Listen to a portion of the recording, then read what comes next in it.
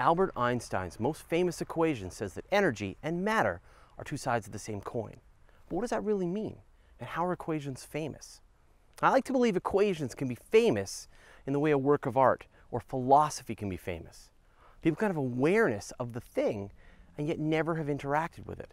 They can understand that it's important and yet not understand why it's so significant, which is a little too bad, as this is really a lovely mind-bending idea. The origin of E equals mc squared lies in special relativity. Light has the same speed no matter what frame of reference you're in, no matter where you are or how fast you're going. If you were standing still at the side of the road and observed a car traveling at 3/4 light speed, you'd see the light from their headlights traveling away from them at 1/4 the speed of light. But the driver of the car would still see that light moving ahead of them at the speed of light. And this is only possible if their time appears to slow down relative to you, and that you and the people in the car can no longer agree on how long a second would take to pass. So the light appears to be moving away from them more slowly, but as they experience things more slowly, it all evens out. Now this also affects their apparent mass.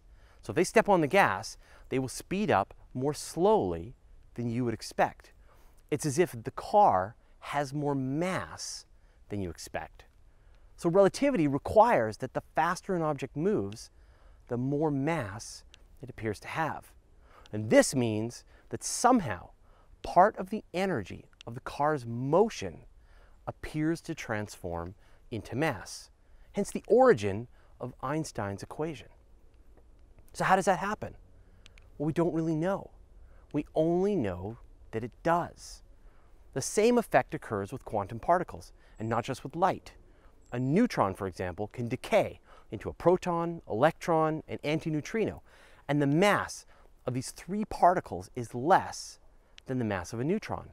So they each get some energy as well. So energy and matter are really the same thing, completely interchangeable. And finally, although energy and mass are related through special relativity, mass and space are related through general relativity. You can define any mass by a distance known as its Schwarzschild radius, which is the radius of a black hole of that mass. So in a way, energy, matter, space, and time are all aspects of the same thing. So what do you think? Like E equals mc squared, what's the most famous idea you can think of in physics? Tell us in the comments below. Thanks for watching. Never miss an episode by clicking subscribe. Our Patreon community is the reason these shows happen, and we'd like to thank Linda Velhauer and the rest of the members who support us, creating great space and astronomy content for the world to view for free. So if you want to get in on the action and join our community, click here. You get advanced access to episodes, video extras, and behind-the-scenes goofballery and participation in contests and other shenanigans with Jay, myself, and the rest of the team. So click right here and head on over to Patreon. No matter what frame of reference you're in, no matter how fast you are. No, can I start again? Sorry.